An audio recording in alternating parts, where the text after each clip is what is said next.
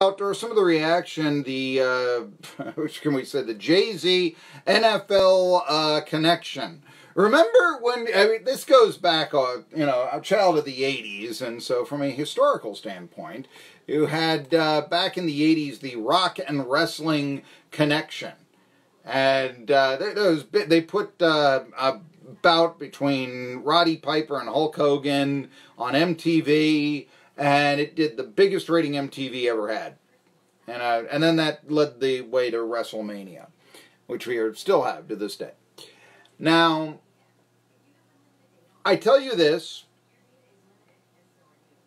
because it seems almost like now you've got the rap and football connection with Jay-Z and the NFL. And where do you go with that now? That's the thing right there that you sort of look at. I don't know here. But anyhow, Tri-City Sports Now, we will talk about that. Also, Tennessee, there's some big news there. You can, beginning with the BYU game, ironically or by design, I haven't figured out which one yet, you will be able to have a beer at Neyland Stadium. Talk a little bit more about that. Of course, the big news last afternoon, and Mark Lackey put it up on our Facebook Live page, the most followed Facebook Live page. At the time on 1420 WEMB Sports Radio, former NASCAR star Dale Earnhardt Jr. and his family have survived a plane crash in Tennessee.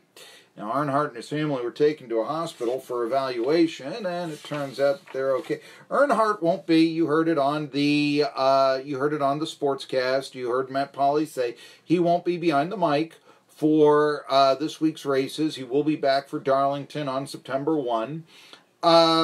Boy, I mentioned this, and I know I'm repeating myself, but you had all these horrific images when you heard that Dale Earnhardt Jr. was in a plane crash, and for a while we don't know how he is. That was being reported.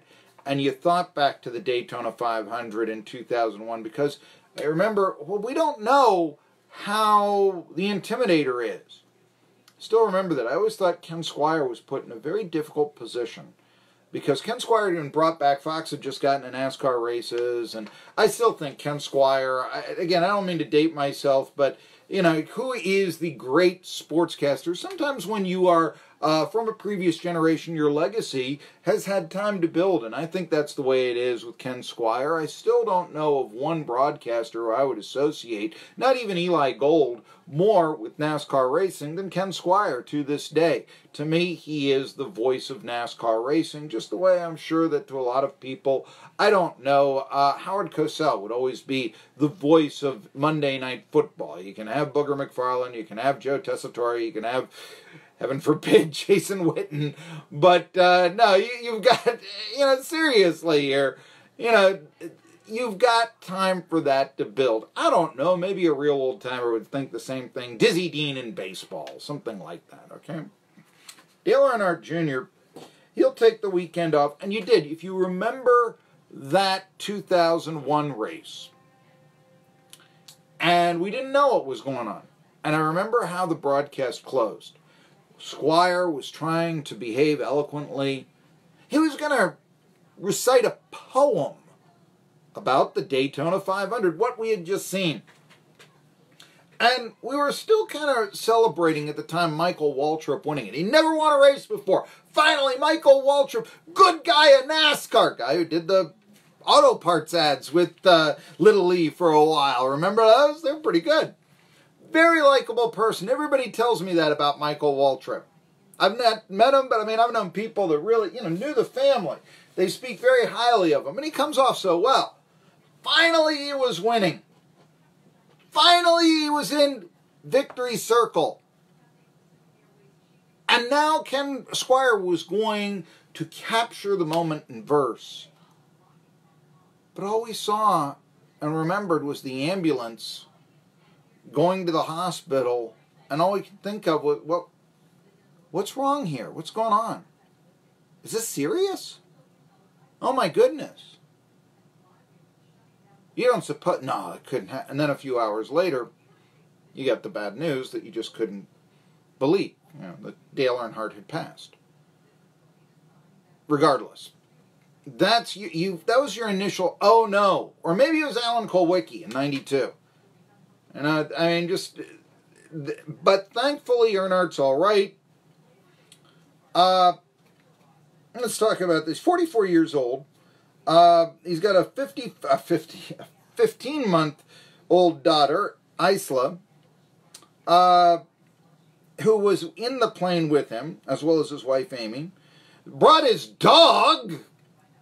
That's a new one. And there were 2 pilots in the plane. And NBC Sports said, we're incredibly grateful that Dale, his wife Amy, daughter Isla, and the 2 pilots are safe following today's accident. This is what they said yesterday. What about the dog? I always care. Big animal lover, okay?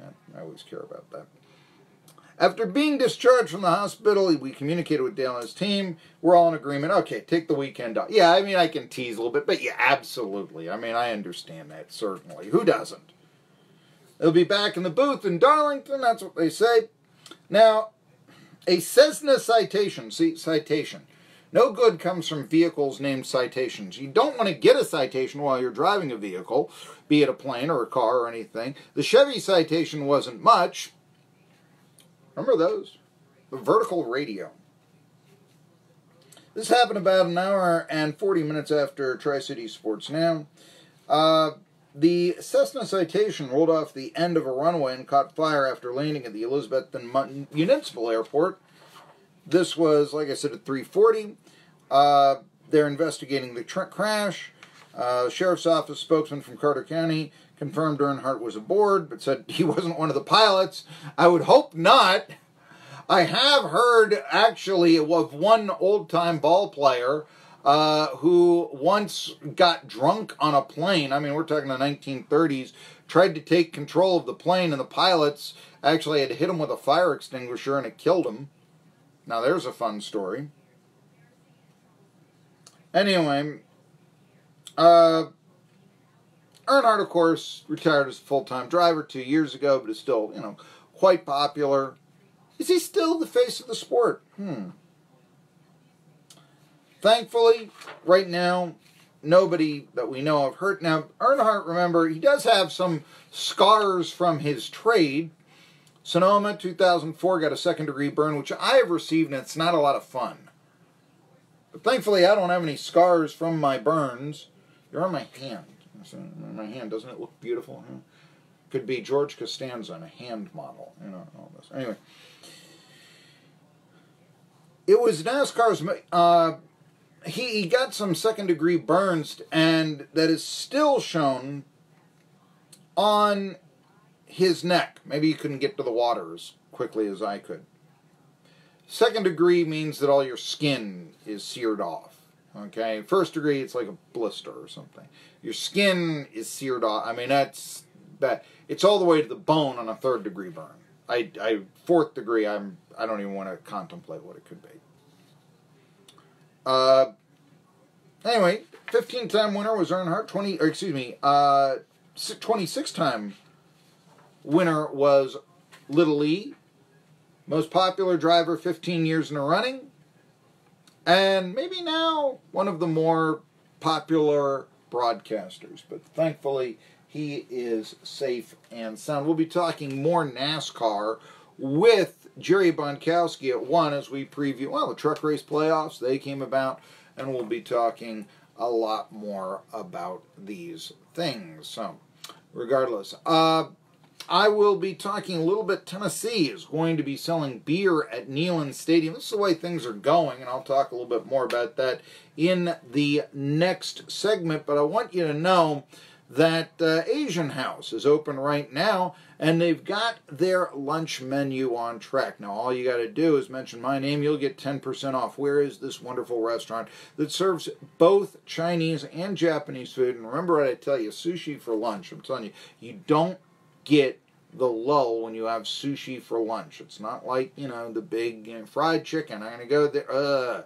that sort of thing. You want to take a nap. No, sushi, high in protein, rice, fish, there you go. And it's exotic, okay? You don't want to be, somebody who doesn't try new things. So there you go. Sushi's been around for a while, come on.